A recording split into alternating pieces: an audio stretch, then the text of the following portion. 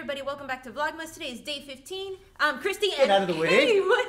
And I'm Sal, and today is going to be Sal's vlog. That's messed up. Yeah, it is. Hey everyone, welcome back to Vlogmas. Okay. We're going to be doing a gym tour today, as well as going over our workout routines. Yeah. We talk about the gym a lot because it's a big part of our lives. We work out a lot because we own a gym. So we figured why not show you guys fit life, right? Fit life with tacos. And beer. Beer tasting will be at the end of the video, by the way. Yeah, so we figured we'd show you around the gym, go over our workout routines. It's going to be a quick one, but just to give you guys an insight as to what we do. So let's get started with this gym tour. Apparently, Sal's doing everything. Welcome to MTV Cribs. All right, so we're at Watchdog Strength. The first thing you'll notice to my right, your left, is our Christmas tree. Really excited about the Christmas tree. We got it put up this year. And all the members have actually brought their own little decorations. This one's super cute. It's a little weight plate right there. So really excited about that. Going over equipment, we have a bunch of stuff here like medicine balls, battle ropes, kettlebells, slam balls. This is stuff that we do here at the gym. We call them our time crunches. They're our high intensity interval training classes. We have this nice pretty green track. It looks really cool with a black background. This is for like sled pushes, and this is where we do a lot of that HIIT stuff. So the track is nice and soft. Just makes it a good place to train. Keep following me. Over here we have our dumbbells. Now we don't have a huge dumbbell selection, but that's because we prioritize barbell training here. So with the barbells, you can load up a lot of weight, you can do some really good exercises. We utilize the dumbbells more for supplemental work. The rigs are for everything: squats, overhead pressing, bench pressing. You can even deadlift inside or outside, but we also have these nice, cool platforms. Guys that'll go a little bit heavier, they'll deadlift on the platforms. We have bumper plates, a ton of 45-pound weights and stuff. Everything you need for a well-organized and efficient program. 999, 1,000. I just did 1,000. These are our cable machines. These are from Rogue. We have two of them. I bought two of them and set them up right here because they'll also work as like kind of a cable crossover, so you can use both of them simultaneously or one or the other. We get a lot of extra work and volume with these cable machines. They're very, very useful. So the PR board is designed out for them to just pick whatever they want their PR to be. Because I have some folks in here that have never, ever gone to the gym more than 3 times a week for more than a week, right? So their PR may be, hey, I've been working out consistently 3-4 times a week for 5 months. That is a personal record for me. That is the best I've ever done. Go ahead and write it down. If you want to PR your deadlift, your PR your bench, PR whatever, it can be a personal goal that you accomplished and you're proud of, but it's something to give our members an opportunity to just give themselves a pat on the back. So it's not necessarily how much can you squat, how much can you bench, but what are you proud of? I usually like to do 4 hours of mobility work and stretching. Not really. You guys want to see my super secret warm-up technique that I use? It's super secret, so it's between us. I'm on my sweet favorite platform. I got my sweet favorite bar. Got my sweet socks on. And the way I start warming up is I pick up the bar and I move. I'm deadlifting, so I'm kind of going through some deadlift motions. Kind of warm up my upper back. Take the bar, press it overhead, really try to warm up my shoulders. Do a couple bodyweight squats.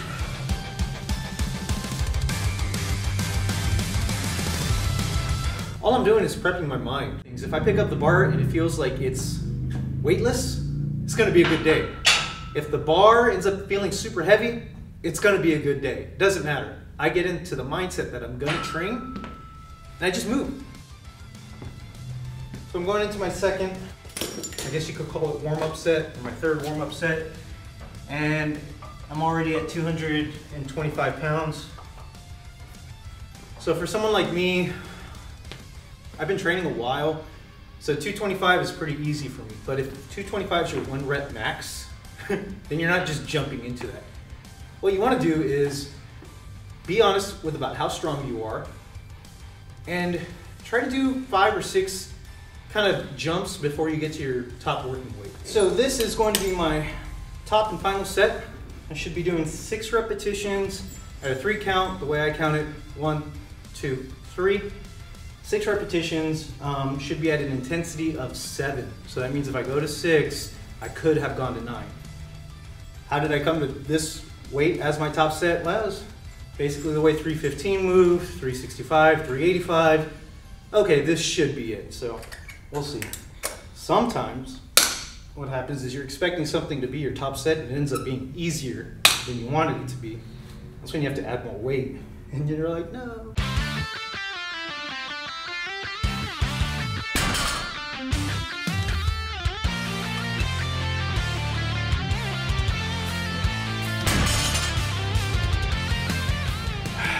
I think I have to go up in weight.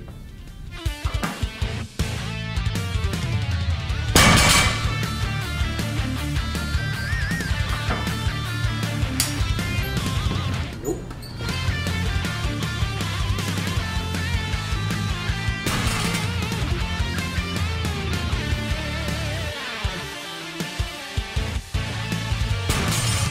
Yep, that's it. Woo! Got it. Look that bar, rip that bar. Look hard. Every single one of those reps was smooth, it was clean. It's just mentally, she is not used to moving weight like that. Add 5 pounds. Okay. Up, strong. Good. If I move that bar fast.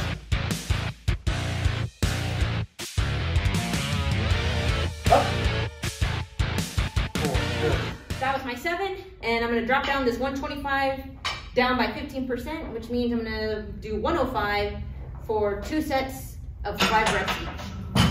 I'll be doing overhead press, 6 repetitions at an intensity of 5, 6 repetitions at an intensity of 6, and 6 repetitions at an intensity of 7. So what does that mean? When I get to my final set of 6 repetitions at 7, that means I could basically do another 3 reps if I wanted to. So it's a 7 out of 10. This is called auto-regulation. It just lets us pick the weight that day. It'll go up or down depending on how fatigued we are, how tired we are, or just anything that's going on. You gotta be honest with it though. So when you're doing a 7, you're doing a 6, it doesn't mean it's necessarily easy. Sometimes you gotta tack on a little bit more weight on the bar. Be honest with yourself. Can you move that weight and push yourself?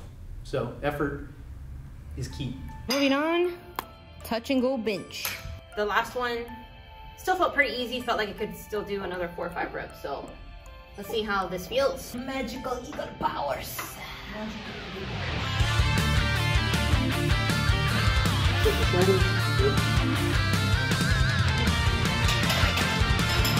It's like a 6. Yeah, that still felt easy. We decided to make the jump to 90 pounds. Feeling good today on the bench, so I'm gonna give it a shot. This is actually the most weight I've ever done on bench, so pretty excited. Lift the shoulders. Up. 1. Lift the shoulders. Grab it back. 4. Good. 90 pounds. Congratulations. Yeah, that's the most weight I've ever done. Yeah? Pretty stoked. Okay, take off 15% and do it 4 more times. I'm using this foam roller for what I'm calling a wall hack squat. Basically, it's a squat variation that's allowing me to really target my quads while taking a lot of the weight off of my lower back and hamstrings and stuff. So you can actually do this at home. If you have a foam roller, maybe a couple of dumbbells or just body weight. Okay, so I have my dumbbells, feet are forward. I'm trying to keep my chest upright the whole way through.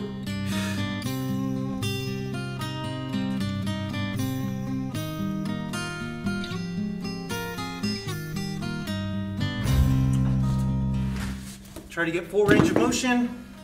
Easy peasy. Help me. Help me, I'm tired. I feel like a freaking Flintstone right now. Hey, Flintstone, dame. Oh! There it is. Oh. So I have 3 sets of 12 with dumbbell flat bench. These are supposed to be an intensity of 6. I only have 60-pound dumbbells, so 12 repetitions probably won't do it. But I've been babying my shoulder a little bit, so when I get to 12, I'll see how it feels. If it feels good, maybe I'll go past 12. If it feels like, okay, the shoulder's not happy, I'll stay there.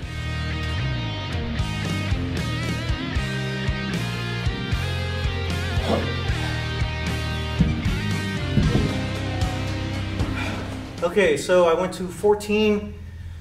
I feel that was probably like a 6. I could have easily gotten to 18, maybe even 20, and that would have been maximum effort. So even though I'm programmed 12 at 6, I'm gonna do 14 at 6. At least I can hit the correct intensity. And I'm probably gonna shorten my rest times, 60 seconds, just to get a good little chest workout. Up next, I have seated dumbbell overhead press. I have 6 reps at an intensity of 8 for 3 sets. All of Sal's friends like to make fun of me because they say I have pterodactyl arms. I can't help it. This is the way I was born, okay?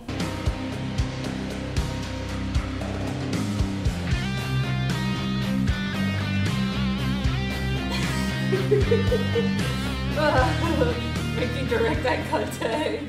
I'm gonna finish off my workout with a superset. I'll be doing upright rows and then follow that up by dumbbell curls.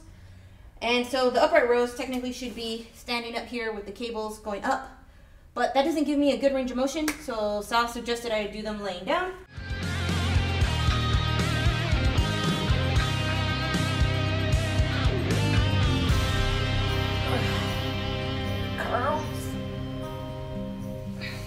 Hey guys, that's gonna do it for our workout. Hopefully it gave you some ideas, and if you have any questions on anything that we did or talked about, leave those questions in the comment section and Sal will try to get to those. We still have to do a taste test once we get home. We'll be doing beer number 2 of the 12 beers of Christmas. That's right. So we're gonna head home and get a beer, but until then, be sure you hit like and subscribe and ring the bell for notifications. You can be part of Notification Squad.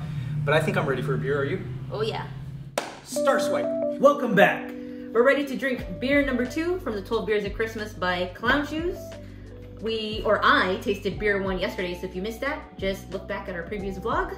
All right, so beer number 2 is gonna be Reindeer Games. This is a Bavarian IPA. The ingredients are Saz, which I think is a kind of hop, Mandarina and Mosaic hops, Munich malt. The description is beautiful, malt forward and red hued IPA that is crafted with both German and American hops and malts. Let the games begin. The picture is pretty cool. It's like kind of, do you remember those Trash Can Kids comics or whatever? That's kind of what the picture reminds me of. It's just a bunch of kids throwing snowballs at like these There's reindeers. A crazy reindeer on there. Yeah, these reindeers that have rocket boots and Santa looks pretty jacked on it, so that's pretty cool. Tell us a little bit about the glass for today. So today's glass, so this one is for the beer Hop Solo. For the last few years or so, No Label Brewing Company, I want to say they're in Dallas. They make this Hop Solo for May the 4th. Ah, May the 4th be with you. So that's why Hop Solo. And yes, the other side, it's in the shape of like the Millennium Falcon, which is kind of cool. Hop. Yeah, with the hop. And so these glasses are very limited. Yeah. And so every year, like when they say, okay, we're doing it, there's a big line, there's huge demand for these. And we've been able to get about 2 of them. Yeah. And we always have to go like 1 or 2 hours before to wait to make sure that we're like one of the first in line to get it. So let's get this beer opened up. Let's open it up. My fingers hurt. You do it. Okay. Alright, Christy's got spider fingers. You want to pour? Sure. My pour yesterday wasn't the best. Let's see how much better you do. Alright, so let's get a whiff of this here. Christy is actually really good at nosing stuff. We also want to describe, so this one, it's an IPA, but it's a Bavarian IPA, so it has a different color from the one I had yesterday. This is more of a foggy. It's like a foggy brown red hue. Just yeah, like this is like a caramel color. Would you say? I would say. It looks like when you have a little bit of coffee left in the cup, and then you're about to wash the cup. That's basically what that looks like. Old coffee with some water added to it. I mean, it looks kind of pretty. I mean, it looks tasty. Yeah. Oh yeah, so it smells a little bit sweet. It's supposed to be like some malt in there. Okay. You can definitely smell the hops. I get to taste first? Ladies first. It's, it has that IPA taste, but it's not as bitter. That's good, because I don't like IPAs.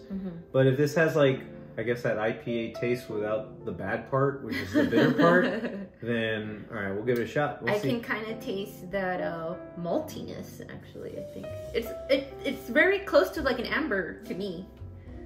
That's pretty good, right? I could drink that. So it as soon as it hits your tongue, you get the sweetness. You have a little bit of that hop flavor, that IPA flavor, but it's not. You don't get the bitter part. Yeah. So it is very reminiscent of like a red ale or an amber, where it's that good strong flavor. Yeah. But a nice sweet note that hits it. It has a very good flavor. Yeah, this is really good. It's not syrupy. So yesterday's beer, when I drank it, I could feel that like coat my mouth, almost like a syrup. Mm-hmm. This one, I don't get that feeling. Yeah. It's pretty smooth. Afterwards, I get that bitterness a little bit later. Yeah, a little bit on the aftertaste. Yeah. Yeah, let's go ahead and pour the rest of it. It pours. Oh. I'm already drunk. I never drink anymore. The sweet nectar. Oh, that sweet nectar. Just a little drop there. Yeah, I never drink anymore. It doesn't have as much of a Doesn't give you a lot of head on there. Yeah. No. That color though is really, really thick. Like a thick beer like that usually gets me pretty excited. So I would say that bitter bite isn't as present after the second sip. I mean, it sits on your tongue for a bit. It's not overpowering. No, it's not overpowering. With this beer, it came out of the refrigerator. It is very satisfying to just be able to take a sip, and you want to get back to that next sip. Yeah. So like, I am looking forward to the next sip. This is a really good beer. It's a good IPA. Yeah. Like, and you are not a fan of IPAs. I am not. Hope you guys have enjoyed this tasting. Hope you enjoyed the workout and the gym tour today. We're gonna finish off this beer, one sip at a time between the both of us. Yeah. But yeah, hit that like button, subscribe, and we'll be back tomorrow. Bye.